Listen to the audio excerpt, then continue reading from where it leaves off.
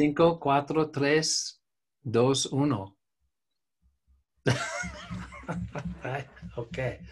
Bully, bully. Hey, what did you say? Bully, bully. You know, it's 1, 2, 3, 4. Bully, bully. Right. Hello, everybody. Welcome to Blue Star Rising, and welcome to, I hope you're having a beautiful Earth Day. And as you can see, for the occasion, Maia has placed herself in orbit around the planet. So bringing in... Yeah. I'm trying not to disappear. No, don't worry about it. It's great. It's like you're phasing in and out of this dimension, you know, bringing us trans-dimensional truth. So it works for me. All right. So it's particularly appropriate, I think, that it's Earth Day today, April 20, because the video that Maia is sharing with us is the heart of Gaia. It's the sacred science behind the trans-dimensional existence of that inner realm and its positive and negative poles, and what is at the heart of that reality, which is the central sun atoma of Gaia herself, which has this link not only to the heart of our sun, but to your heart, my heart, each one of our living human hearts, and the activation of our hearts in alignment with the heart of Gaia is, well, not only what this video is about, it is the key to so much of what has come through you, Maia, and so much of what I see as well going on in the world in terms of, you know, where the transformational arc is, the lever to be seized, the focus for each one of us. And I particularly appreciate the way in which you get specific about it and say, this isn't just, you know, a lovey-dovey hearts and flowers. Isn't it nice to activate our hearts with, you know, sweet emojis we send to each other, which is lovely and fine, but that it is a profound matter available to every one of us of how to tune in and awaken our hearts and those we meet one by one. So without any further ado, because I think this is this video is so rich and self-explanatory, and it seems like every sentence could be the subject heading for an entire volume of profound truth. This is my impression of this. So unless you have anything further to say, do you want to say a little bit about the video? No, I think you know, just realize how long ago I received this. If I had the time and the energy, I could probably update it considerably at this point in time. But this is what it was then. And of course, I kind of updated it at the end. You know, I talk about it from 2021. But I mean, it's a vast subject, okay? So I could probably, you know, write a whole bunch more on it if I had the inclination. Yeah, well, you know, you do bring it home to today. You do bring it home to 2021 at the end of the video, and we can jump off from there into exploring it. So yes, this comes from material you received 40 years ago, which, you know, by the way, folks, good to remember that a lot of the parlance you see out there on the web when it comes to things like Ascension, phrases like, you know, new Earth star, you know, Ascension timeline, inner Earth realm, 40 years ago, more than anybody talking about this. But, you know, Maia, it seems to me, and I think you've found specific instances of this, that some of what you brought forward long ago, you know, found its way out into the wider world in the intervening years. It's not like credit matters, but I just like to point it out because part of the great credibility you bring to all this is because, of course, you have been doing this work for decades.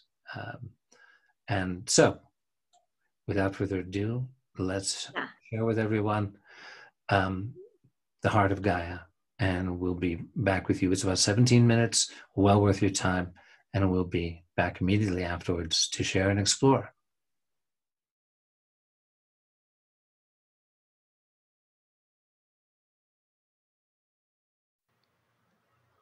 I'd like to begin by reading to you some Thothic material from my previous publication of 1980, issue 4 of The Source.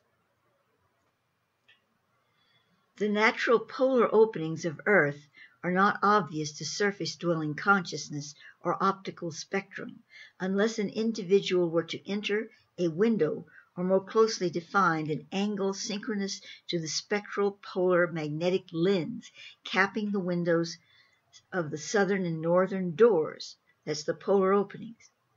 Once something enters through these windows, it must suddenly adjust to a different etheric field, one of much higher frequency than the surface ecosphere's etheric matrix engenders. Some human beings would be capable of surviving this, as well as the change in atmospheric density, higher level of oxygen purity, etc., although it would register as a shock to his or her sensory and nervous system. A beam of light from the sun, however, would go through quite a different experience than a living entity. As light travels from our sun toward the earth, it locates the polar field's intensity of etheric current through a collective mind or spontaneous quanta directive. That's a quantum directive. The light waves become excited by intense streams of etheric motion and flare into novas or sudden bursts of intelligent harmony. This is evidenced to scientists in the puzzling particle versus wave effect of light. The particle effect is a result of discrete units of thinking waves, not on the level we reason, but nevertheless a cognate response to the ether stream. Ether streams are created by intense concentrations of dimensional pull, opposite attraction, or several other functioning modes of existence through which ether accepts energy and advances that energy. Ether, very simply defined, is a module for dimensional receptivity of space and time. Ether states give the command to form, to expand, to reduce. The ether is commanded by the universal laws of the harmonies. The various programs of the ether computer or command pulse are defined as exgrams. Each exgram supplies a line or continuity band for a specific entity of function. These lock together to produce the whole working body of image, form, function, replication, assimilation, absorption, back into the etheric computer to be reprocessed. Thus, as the light beam traveling from the solar sun toward the earth attaches its directive code to the earth stream of the earth's solar vortex, the incoming light beams migrate their etheric quality toward the polar doors of the planet. As the light beam approaches the polar door, say the northern apex, it has become special in that its etheric exgrams are active at the amplitude of the energy package's quality. This energy package is the light waves, as well as the magnetic properties and other refined energy types of the whole energy beam. When the energy beam enters through the northern apex, and this it can do easily, as its exgrams have adapted its function for harmonious reception by the spectral polar lenses, it enters the Rega passage, a funnel of sensitive particles so high in etheric bonding as to be almost interdimensional. I would pause to qualify that text, almost interdimensional, as being actually that in between of dimensions, which is sort of sub-interdimensional, because that's the realm of the hollow of the planet.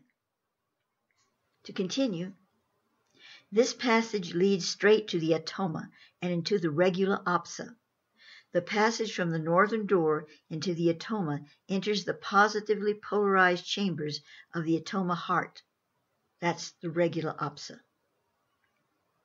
The southern door passage leads into the negatively polarized chambers. Within the regula apsa, there is an intricate exchange of current or purifying of blood, which causes a transformation of their exgrams within this seed flame, the ani.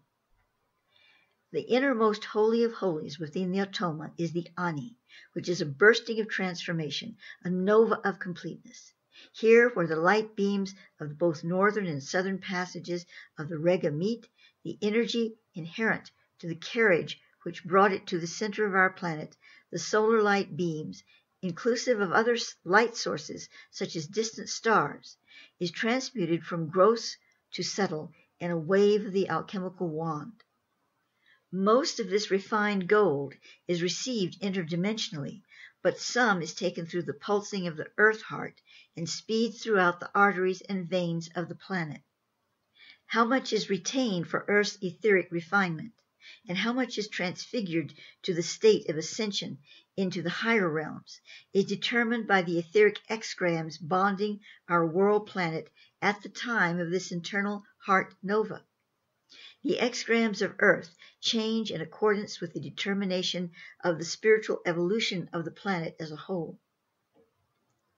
Solar light beams do not enter into Earth's core in a constant procession. While some refracted light is filtered through the polar lens, the procession of the Rega passage occurs only at the equinoxes and solstices of the year.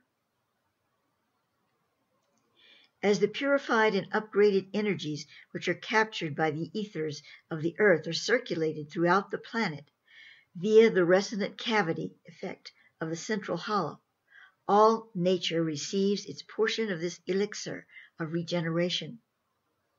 Certain topographical conditions create special conduits for the recharging of these refined energies as they are distributed upon the surface of the planet. The Mesa Verde Plateau in Colorado is one of the major receiving stations on Earth, the major station for the North American continent. As explained in both issues of 180 and 380 of the source, the Mesa and Table Mountain is like a resonating disk where the geocosmic energies of the ascending Himalayan and descending Titicaca plateaus converge to exchange current within the sacred knot of the emerald table. That's atop Mesa Verde. The Mesa Verde then acts as a giant dolmen in its function within the esoteric temple of Earth. In Louis Charpentier's The Mysteries of Chartres Cathedral, he writes of the large table-like dolmens of the sacred temples. And I quote, "The remarkable instrument, which is a dolmen, a stone table resting on 2, 3, or 4 supports, rather resembles the metal strip of a xylophone. The table submitted to 2 contrary forces, its cohesiveness and its weight, is thus in a state of tension and is susceptible to vibration like the stretched piano string. It is at the same time an accumulator and an amplifier. Thus the potency of the telluric wave attains its maximum force in the dolomenic chamber, which acts as a resonant drum." End of quotes.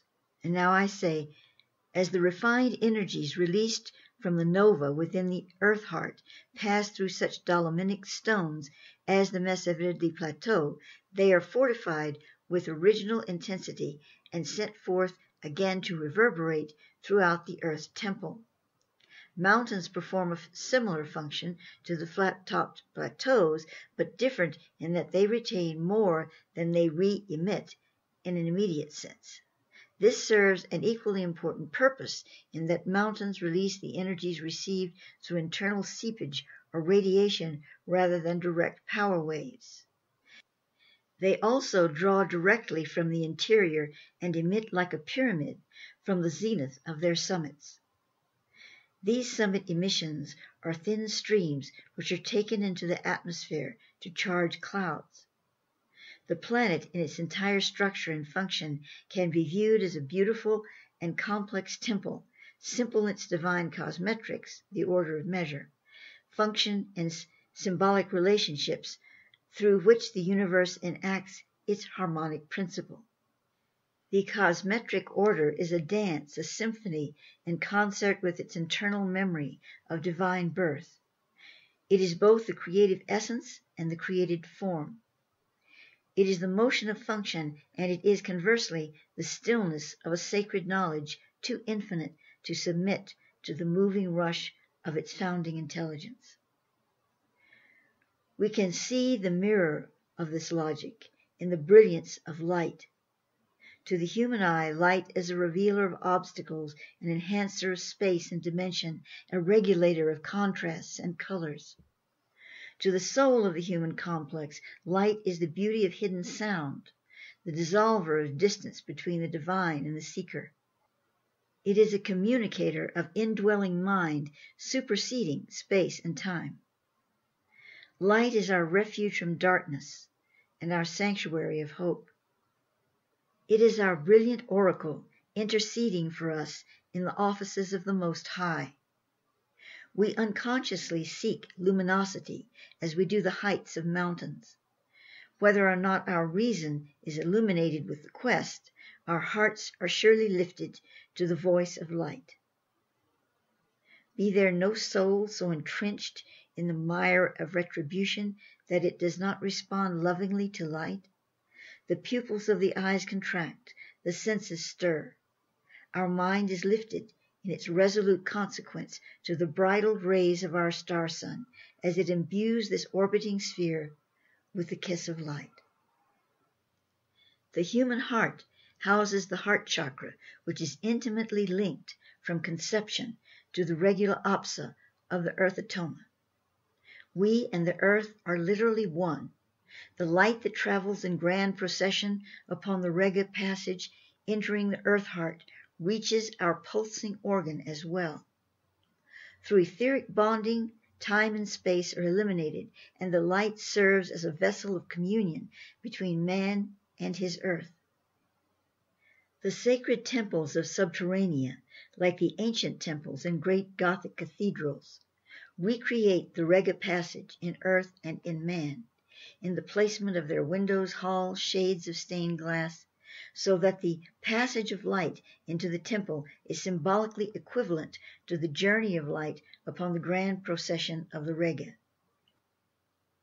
A single beam of light, a translucent essence, symbolizing the soul, housing therein the spirit of fire, is diffused through the intricacies of mind. Harbored in the most regent channels of space, it approaches steadfastly the point of mergence with matter.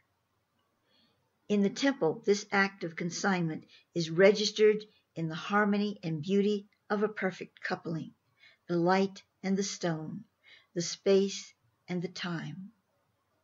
The very hollows of the temple respond to the sacrament of twining, the rose of light with the thorn of matter, which pricks our consciousness and spurs us through our material existences.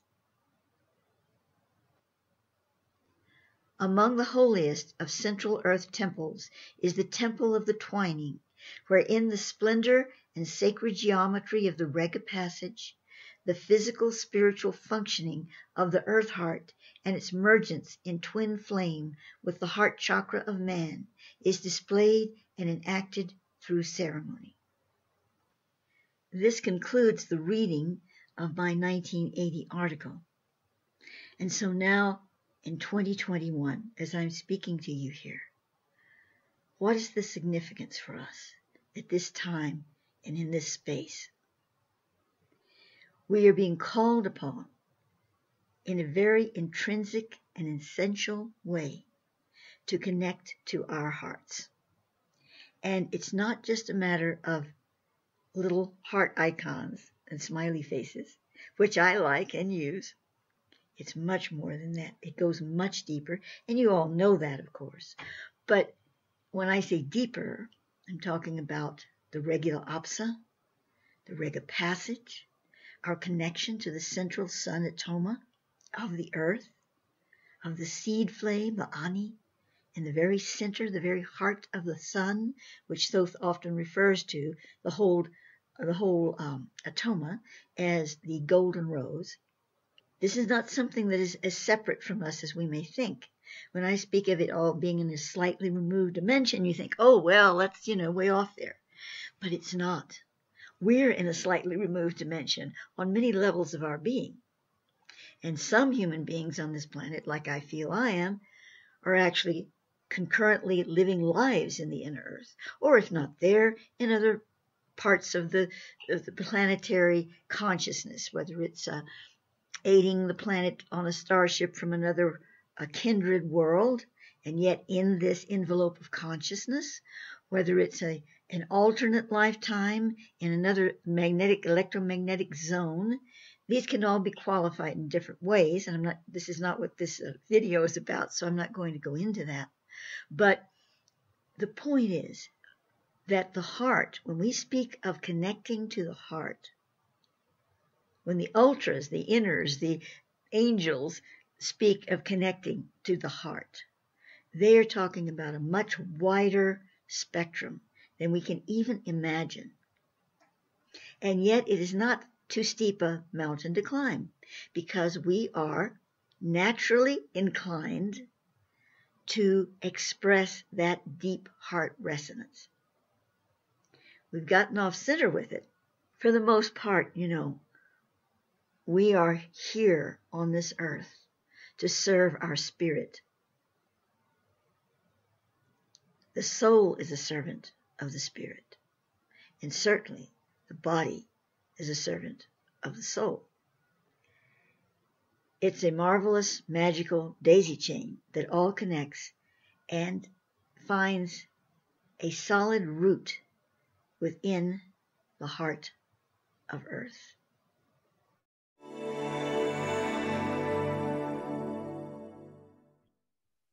All right, welcome back. And Maia, before we shared the video, you were saying that, yes, this comes from material you received 40 years ago, but then at the end, you beautifully brought it forward into the great relevance today in terms of that, a relationship of the heart of Gaia actually has a direct connection to our own hearts, has a direct connection to the heart of our sun, and that there is this, as you describe it well, it's on one level, it's wonderfully complex dynamic going on of the activation between those three centers, but it is both powerful and simple in terms of our own hearts. Do you want to expand on that a little bit, just in terms of what you feel like the essence of the message contained in this transmission is? Yes. Well, we are just beginning, and when I say just beginning, I think it started, I can't actually give a total demarcation point, but it seemed to me that we became a lot more holistic as we neared 2012. We had this thing about the Mayan calendar and all of this, and everyone got excited about that one way or the other. Some thought, well, it's the end of the world, and sometimes it's the beginning of a new world and all of this. And so, but, from a Thothic perspective, the 2012 was a breaking point, a breaking open point, not because of Mayan calendar, and I'm going to go a little further with that in a moment, but because humanity decided it was going to be a new era. And when they had a consensual decision, and I don't mean every human being on the planet, of course not, but the 100th monkey effect, you had enough people that were going, 2012, 2012, and so it happened. And there was definitely a shift there. And yes, a lot of negative stuff started happening too, but that's because we're cracking the shell open. We're opening up this whole experience that we have here, and we have to clear out a lot of things. I heard on some show the other day, and it made perfect sense to me, and I got a yes from Thoth on it, that the Mayan calendar is we've decided that we know what year it is according to the Mayan calendar, because we're using the Christian calendar, and this thing said, hey, you can't do that. You have no idea what really, 2012, it could be 2025, it could be 2030. You don't really know what the Mayans were connecting to. And Thoth really agrees with that. But he also says, you see, from his standpoint, everything has to do with consensual reality and with what we believe and how we present it to the universal timelines and all of this. This is our universe. It's a holographic universe, and we are at the center of it. Yes, there are other beings coming and going, and they share certain holographic touch points with us. But if we're dealing with quantum reality, which we are, we cannot say that we live in a linear universe that has certain laws that are absolute, and you cannot, go past them. We already know that you can go past the speed of light if you get outside that linear experience. And I said this before, but when Edgar Mitchell was working with me, and I said, I gave him something, he said, but that's beyond the speed of light. And I said, yeah.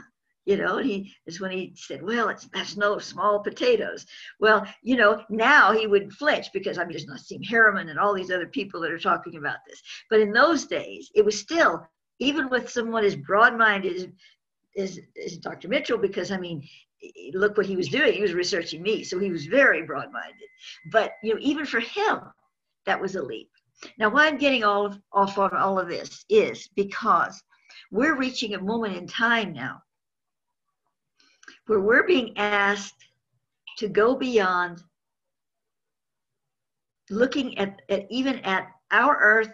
We're reaching for the stars. Okay, so yeah, now we're beginning to think about, well, maybe have different timelines. Maybe even the scientists are saying different dimensions. Even they're beginning to go there in all of this. This is great, but we're being asked to go further and say, our planet, just as it is, without going to other stars, without thinking about the holographic universe, without thinking about any of that, just our planet is so deep and rich. Inner Earth, outer Earth, all these other shells of electromagnetic zones. Thoth gave me something on crystals no, he didn't give it to me. He gave it to me maybe 30 years ago. Okay, but I found it in my files. I wish I had pulled it up right now to read it. But this one little thing about how crystals operate, and I was just like, it was just a paragraph. And I was like, oh my God, because I couldn't remember I wrote that, that long ago.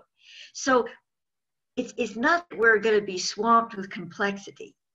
It's that we're going to be rising to the occasion of receiving what we used to think was so complex, or we wouldn't have been able to understand it at all. And now it's going past the zone of memory or mind, and it's going into the heart, and you're feeling it. And when you feel it, then you start knowing it, and you start understanding it.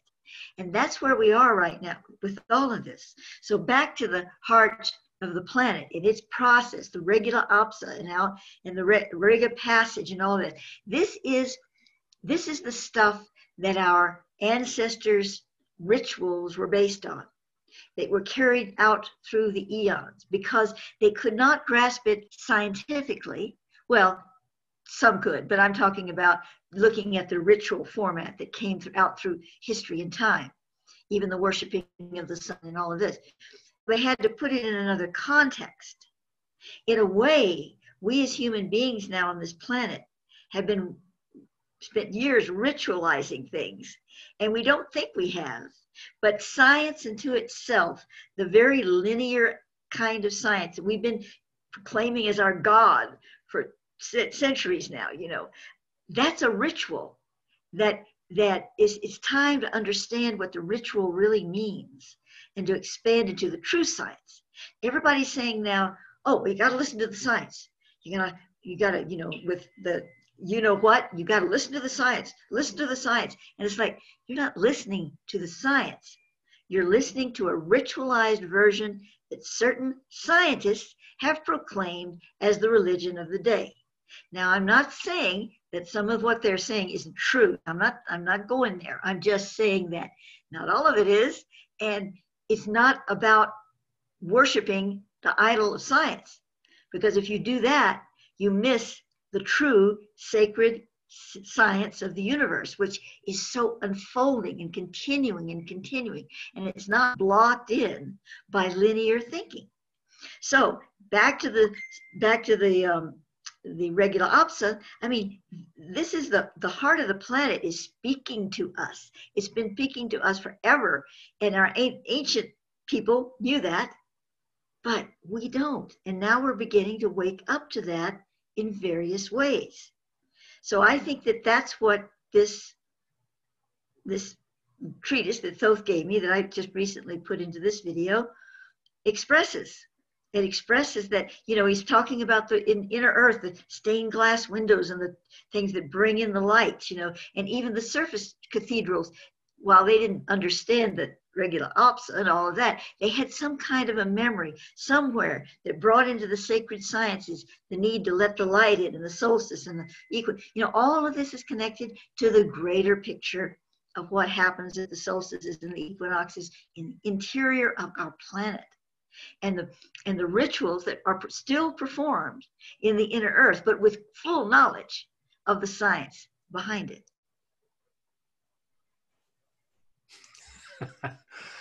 Well, there are so many things you just said that light up for me.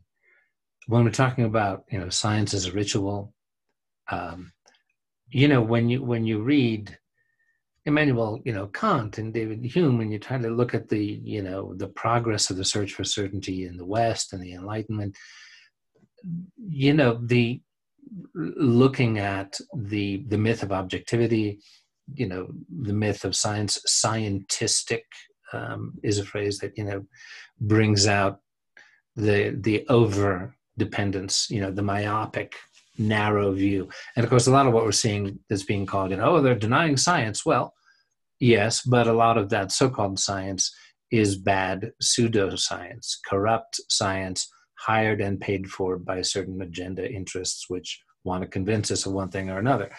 But the ritualizing of it that you're describing, and how we've lost touch with, the meaning that our ancestors intuited about, our relationship to Gaia, our relationship to the sun. There's a wonderful story that Carl Jung tells when he traveled in the American Southwest and visited with Pueblo Indians. And this is sometime like in the 30s or 40s, before so much of that culture was lost. And he was speaking to a tribal elder about their morning ritual of greeting of the sun and the ancient rituals that they performed.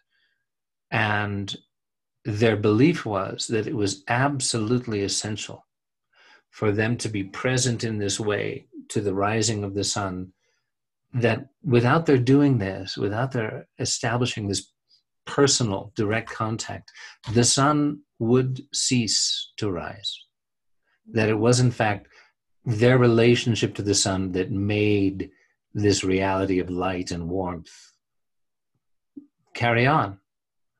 And so, of course, now, in come the colonizers and the state and, and the Southwest, what happens to it. And the tribal elder he was speaking to realized that they were about to lose this profound meaning of their lives, that their direct personal relationship to the sun.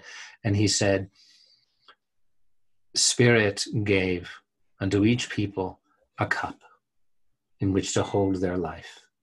Meaning, each of our understandings, our relationship to Gaia, and gave unto each people a cup to hold the meaning of their lives. And our cup is now broken. It's so, heartbreaking, really, when you think about it, because this elder recognized the coming of Western rational civilization and understanding. Mm-hmm. Our cup is now broken. Our cup of meaning, where this ritual was so profound. So, yeah. And what you said also about 2012, I thought was so powerful, you know, that that there was something about the expectation that we were moving into a new understanding, a new energy, a new realm that helped create it. You might have heard me mention this before, but in 1987, there was, in August of 87, there was the Harmonic Convergence, right? Which is Jose Arguelles, and was also based on the Mayan calendar, and it was this big flood of incoming energy. And if only 500,000 people, he said, could tune in at that brief time period on the 17th of August of 87, that if 500,000 people around the planet, and this was pre-internet, it's like radio shows, and underground, and now, yeah, if only 500,000 people could tune in and visualize peace in the world at that time, you know, that amazing things could unfold. And I've often said that, you know, if Jose Arguelles had gotten up on some big radio or TV show and said, if we get 500,000 people, I now prophesy, I will prophesy unto you all that within 4 years from today, the Iron Curtain will fall. Germany will be peacefully reunited. The Soviet Union will peacefully dissolve. Nelson Mandela will be released from prison and become president of a free South Africa. Václav Havel will be released from prison, the great playwright and writer, and become president of a free Czechoslovakia. There will be, Germany will be reunited. The Berlin Wall will fall. The Cold War will peacefully end. All of this will happen within 4 years if only all of us would just pray for peace together. Well, he could have said it. It would have been dismissed as complete insanity. Every single one of those things was completely unthinkable at that time. And every single one of those things happened within 4 years. Yeah. It was one of the most radically transformational times in human history. We've forgotten, it seems, almost what went on. And I feel like part of what we're sharing here is that we're at a similar moment. Here we are, Blue Star Rising. Yeah. You're bringing this in, but it feels that powerful to me. It feels that, we're just, there are many other people and groups and brother sisterhoods out there doing this similar work. And it feels like it's part of as potentially powerfully transformational in the moment to me. Yeah, I agree with you. And, back to our quantum logica interactive, I always stutter over that, quantum logic interactive, the new name for it. We're feeling that with our project. It's different. We don't have 1,000 people meditating together, but we have a quantum field that is created with these toroidal boxes that are creating incredible quantum fields just unto themselves. And then when they're linked to the hierophi cube in the inner earth and the persons that are operating that there and connecting to our field. And now we're told, both told me, that we're going to be experiencing an upgrade of the whole system, a new platform, not a new name, just a new platform. And so, there's nothing we can prove at this time because we've just started it, but I could sit here and prophesy if I wanted to stick my little neck out and say, well, all these fabulous things are going to be happening in another 4, 5, 6 years that will maybe not entirely be because of what we're doing today, but a large part or a good slice of the pie will be because of what we're doing with this project. And I'm not one to say stuff like that. Believe me, I'm not. Yeah.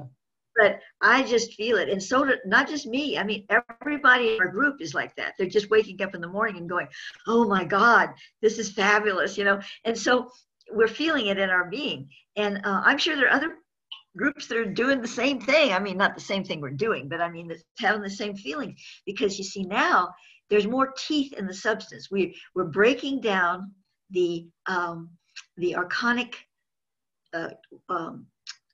incrustation that has built up like plaque over our sphere. And this coming from the archon cloud, or the virus, as Thoth calls it, and not the virus, but he talked about it as a virus years ago. And so as this breaks down, it's not going to go poof overnight by any means, unfortunately. But as it breaks down, those like my, our quantum logic group, other group, we'll be able to really have some teeth in our work. We won't be fighting against a huge stream. It seems like we ought to be because there's so much negativity going on right now. But that's just the falling away of the dross. And we have an opportunity now with these groups of people that are sincere in doing the good work in all different ways, whether they're in church praying or they're in quantum fields operating as we are, to make a huge difference that was not possible, not to this extent, just 5 years ago. That's how fast it's going. And this is what Thoth is telling me. But I can feel it in my bones, I can feel it happening. So yeah, it's very encouraging. We just have to keep our eyes on that star. I know that star is us. Mm. Yeah, and this is reminding me, for our friends, family, viewers, newcomers watching today, that, that you, Maya, have this work, which you've been doing for so many decades, of bringing in and sharing this, high stream of sacred knowledge. And you also have the work that you do on a personal level for, as an Akashic translator and counselor, one-on-one for people. And, it occurs to me that when I think about the people who are watching this program right now, we've got come close to 1,000 subscribers and hopefully a lot more soon, but the numbers don't matter. It's who you are. What souls, are drawn to this particular channel, to this work, right? And if it's lighting you up and you're sensing the reality of it and sensing your relationship to it, the question, may naturally arise, as it certainly did for me. Like, okay, what's my role? How can I help?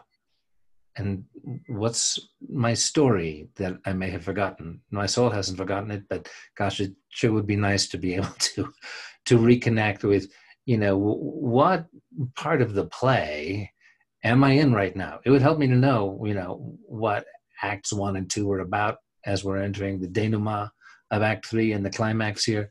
I know it was certainly that way for me, when I had my, sessions with you about, my own place in the story.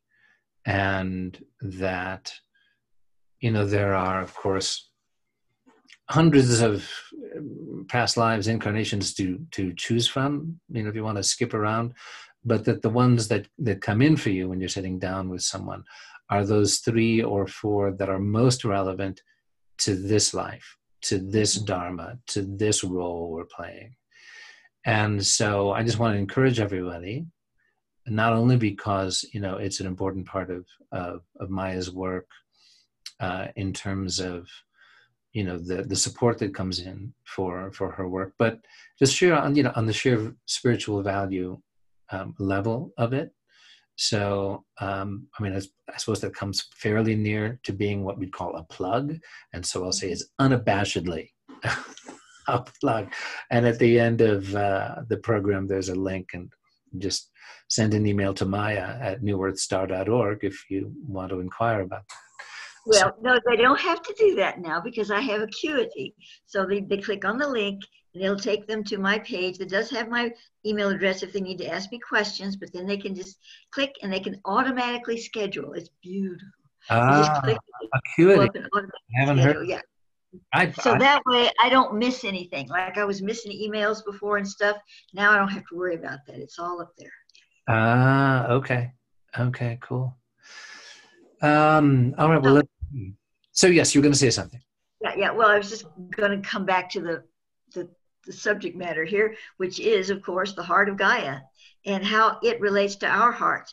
And the more we delve into the interdimensional field of our beingness, the greater the connection we will have between the regula apsa in the central sun of the earth and our heart, because it's always there. The connection is always there, but being aware of the connection allows you to pull the levers, and control the situation. It's like if you're in this fabulous sports car and you're sitting there in the sports car, but you're deaf, dumb, and blind, and you can't, and your hands are tied, your feet are tied, and you're sitting in the car.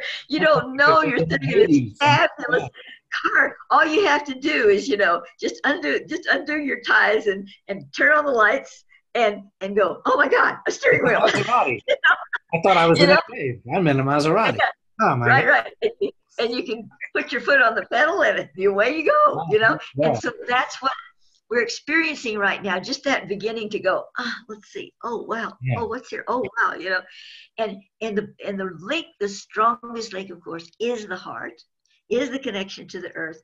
As both has said over and over, just get your, it's okay to look at the stars and understand the vastness of the universe. All this is beautiful, but don't think that you can just take off, go up there, go to your home star or whatever, leave the planet behind. Oh, we don't like this planet anymore. No, this is your sacred home until you take it in and become everything she is, everything Gaia is.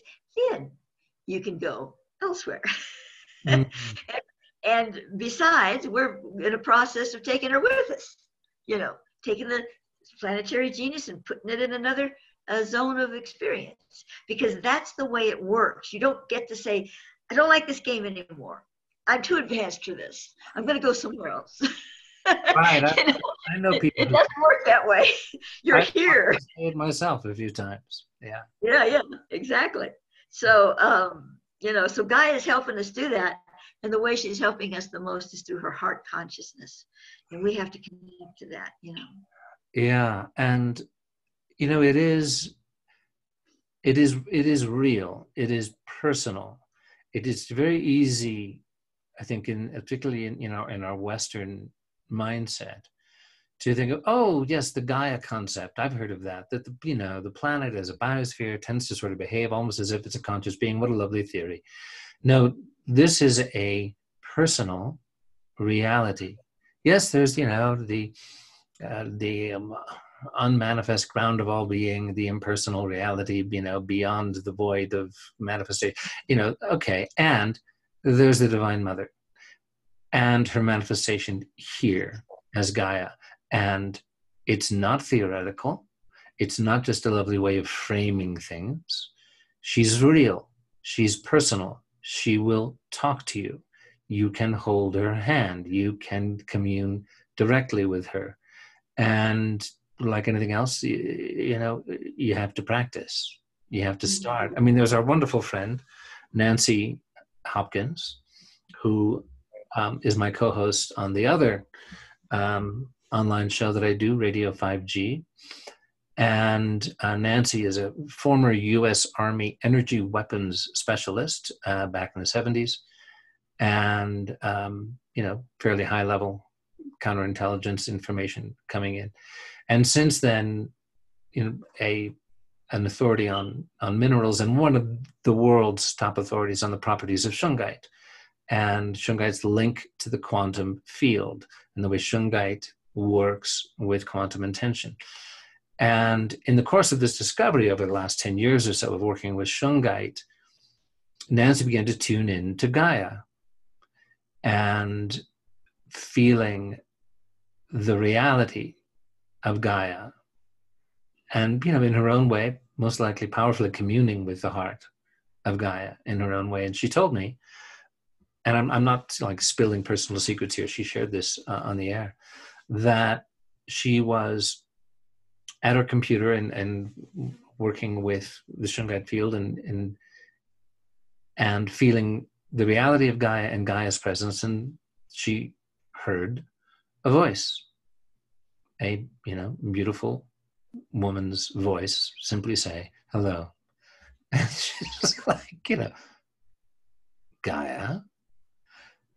And you have to understand, Nancy Hopkins is one of the most grounded, earthy, and at the same time, way out there cosmic. I mean, you know, you feel like you're talking to a U.S. Army tank commander, which in fact you are, to quite a famous one, in fact. But, you know, so Gaia, and the voice says hello, and then goes on to say, yes, I have a voice.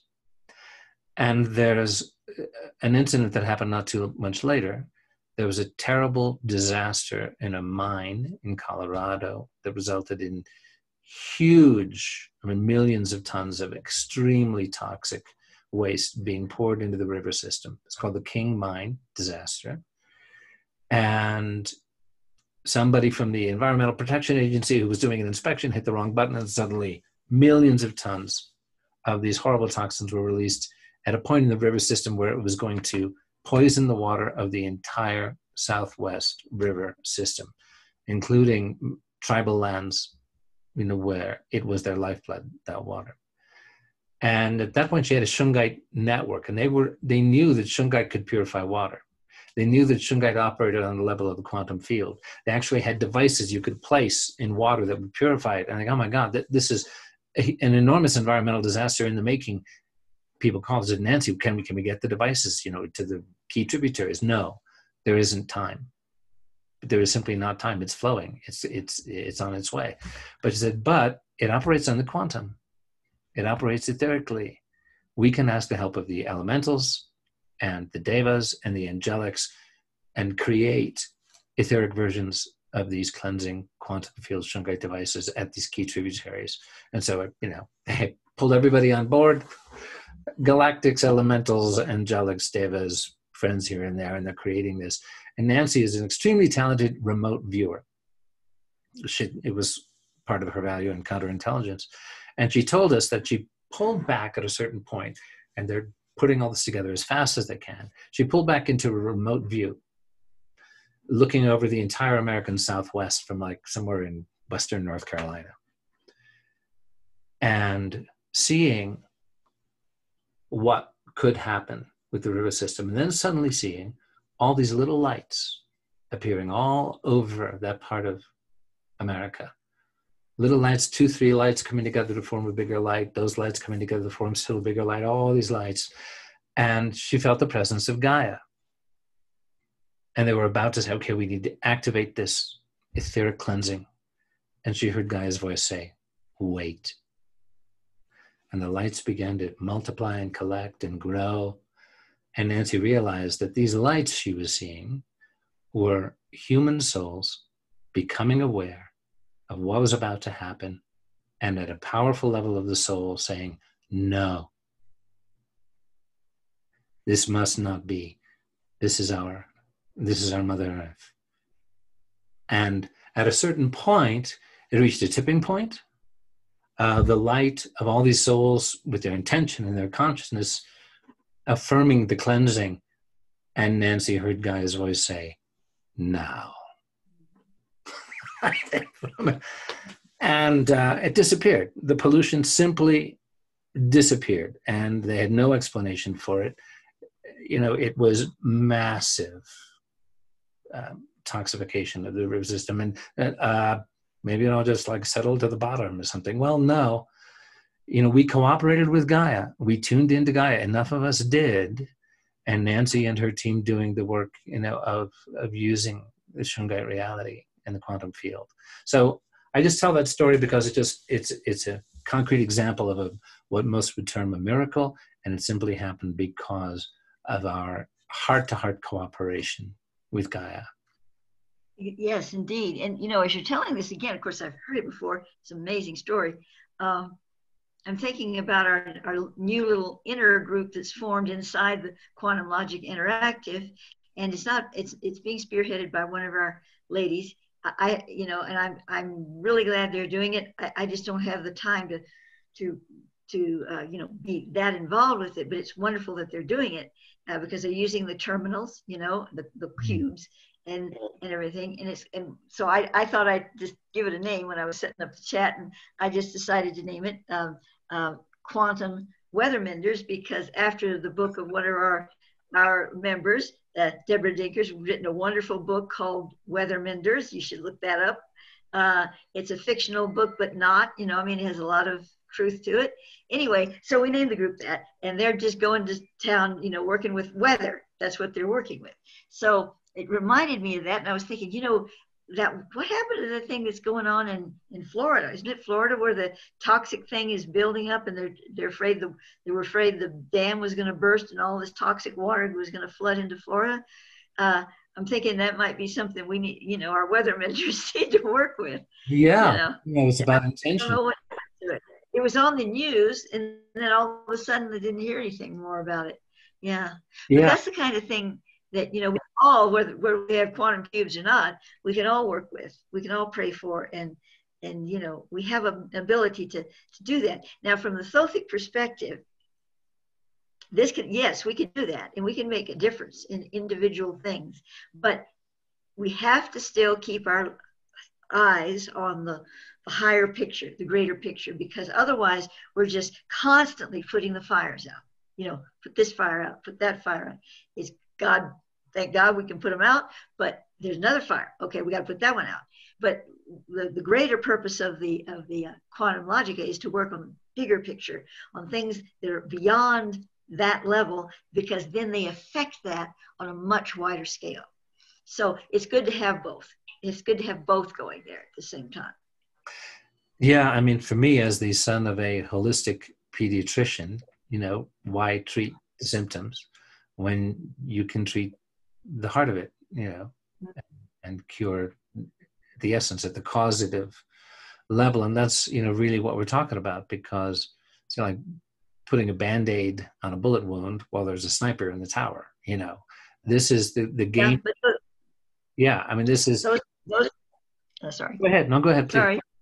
I was just going to say, really, we need both right now, because if people are bleeding, they need help right in the moment. But at the same time we're doing that, we need to be able to work on that other level as well. We got to do both. That's the way, because things are so immediate right now, you know. And the greater picture works slower. So get out there and bandage the wounded, but you know that you're working on the greater picture that's going to stop the whole thing, or will not stop it. I have to say transform it, because the truth of the matter from the Thothic perspective is that we're not going to save this planet as it is now. We can't reverse all the pollution and quell all the violence, and, you know, make everything peaceful and harmonic, and we're making paradise on earth. What we're doing is we're making things as copacetic as we can, so that when we reach the point of light principle 40, that's what's terminology for the quantum burst, when we move from one world system 1 to world system 2, the ascension, when we get to that point and we take the planetary genius with us into a new earth, that at that point we have brought enough things together, we have quelled enough fires, we have brought humanity to a certain state of awareness, so that we can gracefully do what we need to do to move into that new reality with our planetary genius in hand. So if we look at it from that perspective, we see, as sad as it sort of seems to our heart, we're not going to see paradise on the earth that we see, or that we have our feet on right now. It's going to fall away. But it's a matter of how that happens and where our awareness is in the process of it. And that's what's so important. And of course, we're going to help each other as much as we can to make it a more easeful experience, and not such a horrible, you know, deadly thing. We're going to make it as easeful as possible, and we're going to make it so that there's a transition involved, and souls can be ready for that and experience it in a loving light, rather than a fearful, unawareness. Yes, and could you just briefly touch on the meaning of the planetary genius for those who are, you know, joining us, haven't seen the previous programs, in terms of, you know, particularly in talking about the heart of Gaia, that it's such a beautiful reality that's described by the planetary genius. Could you just share a little bit on it? Right. I don't have the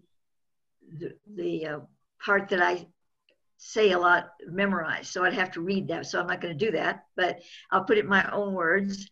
And that is, The planetary genius contains the signature of everything that we have, humanity, or all living things, have produced in consciousness that is of a higher nature, not the lower gross stuff, just the higher nature. And it comes together to form this genius. In other words, you can't be smart if you're carrying a lot of stupid baggage. So you throw away that stupid baggage and you become a genius. Now that's Maya speak, okay? That's not so speak.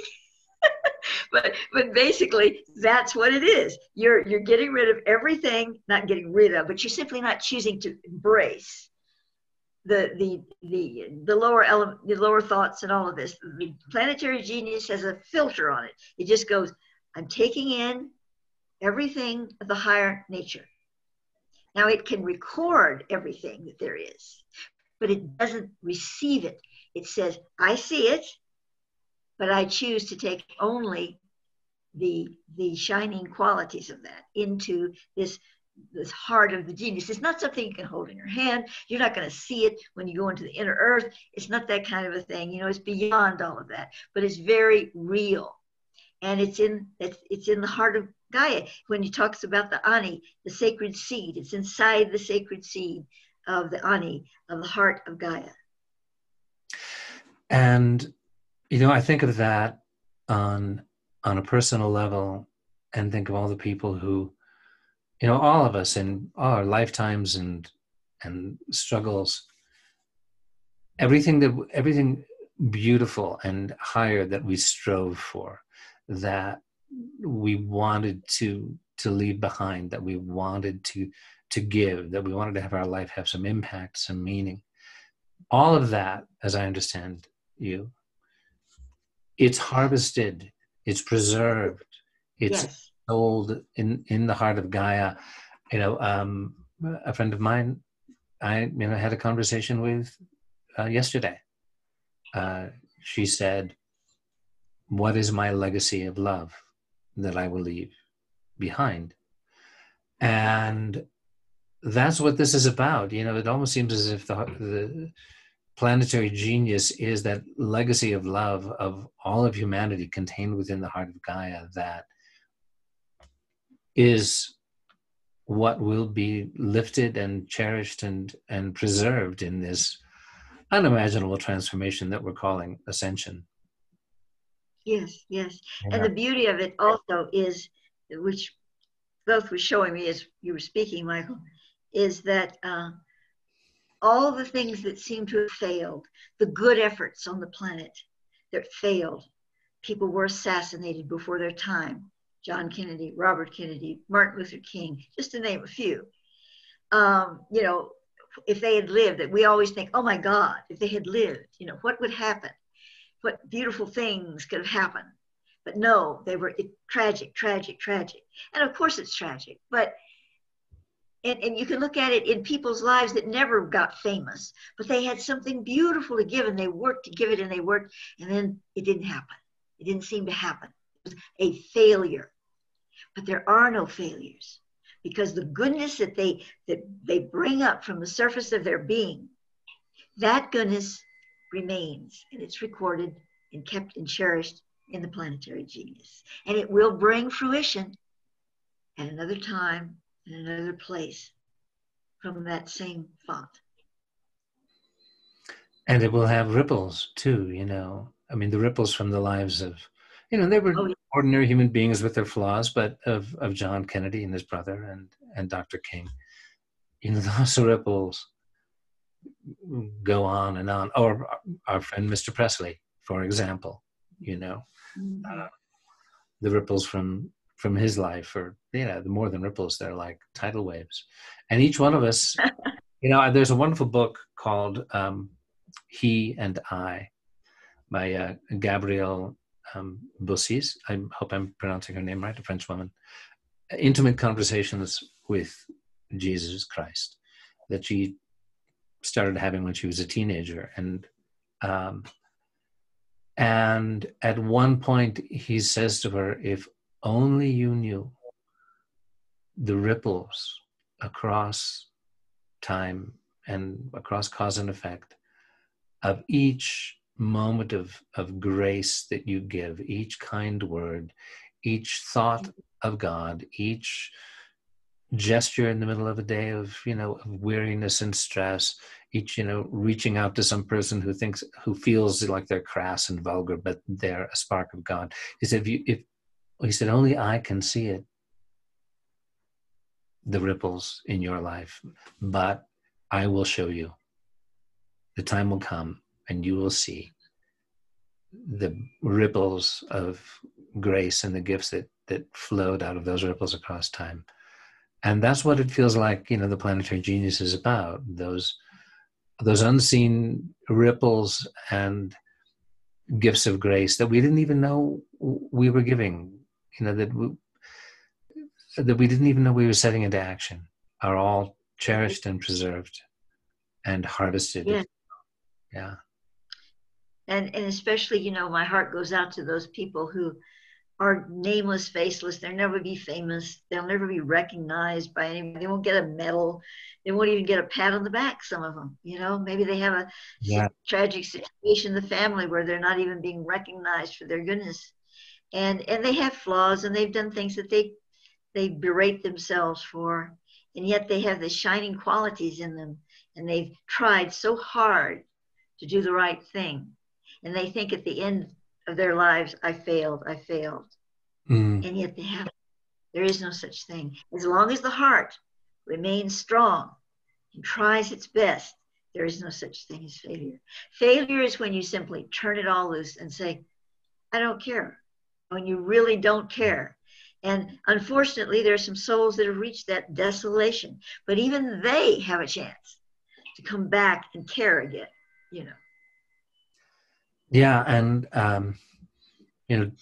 Tolkien in Lord of the Rings, they talk about this, and some of the scholars I've heard say that Tolkien was a Catholic, a devout Catholic, and in the story you confront despair, which is the ultimate failure, and he says it's not simply a sin, it's a mistake.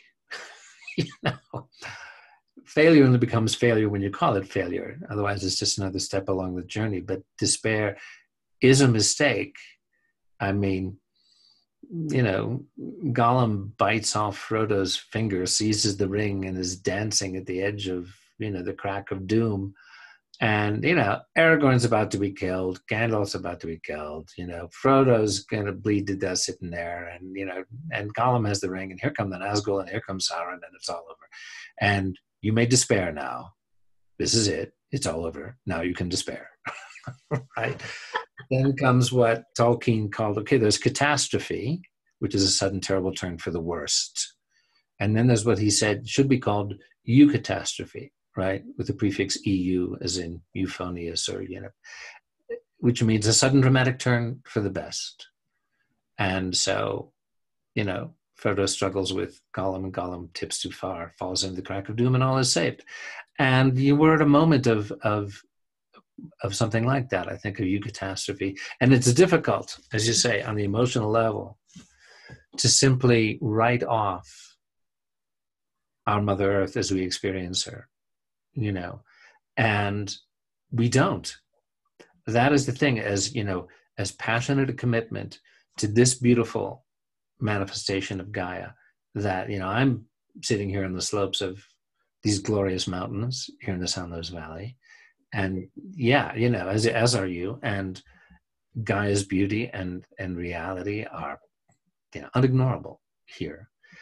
And so I just got to work with what I've got. This is, as you say, we bandage up the wounds. We perform that good that is immediately in front of us to give. And if we're called to it, like the people who are, working with you in the Quantum Logica Interactive, called to do this work that is helping on the big picture level also, well, great.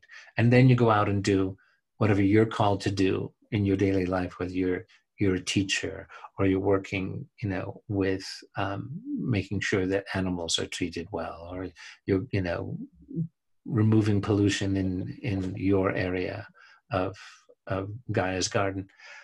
that's the whole dynamic all comes together. No effort is lost. And I think of, the Templar motto, when it's like all these people, no fame, no recognition, no medal, not even a pat on the back. Well, non nobis Domine, sed nomine tuo da gloriam. It's not unto us, O Lord, but to thy name be the glory. Or as our friend Bart in Belgium, who is a member of the Order of the Unknown Servants.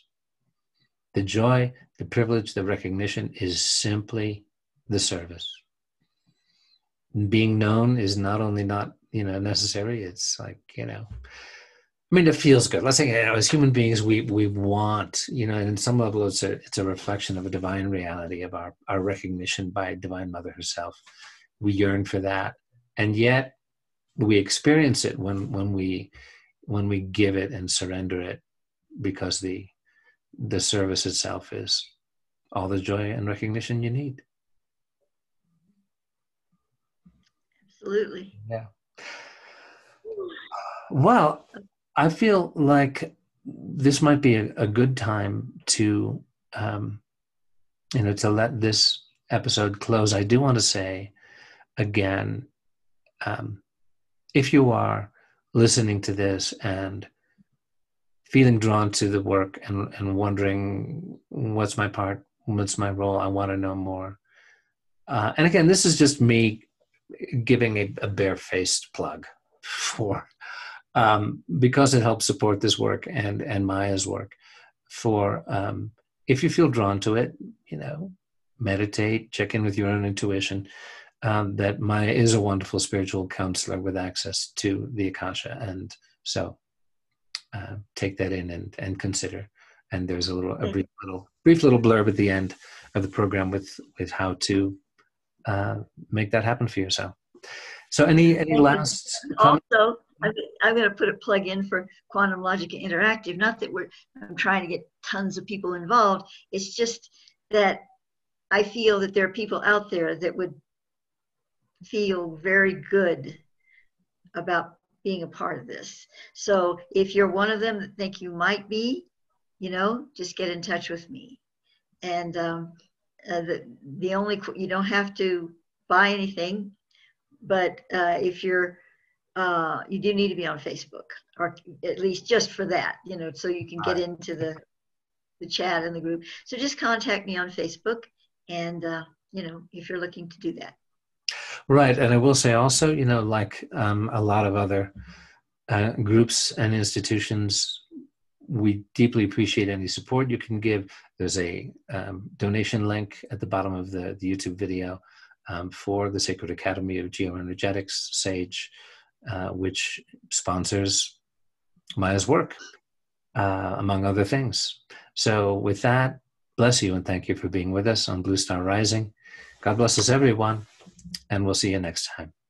Bye for now. Bye.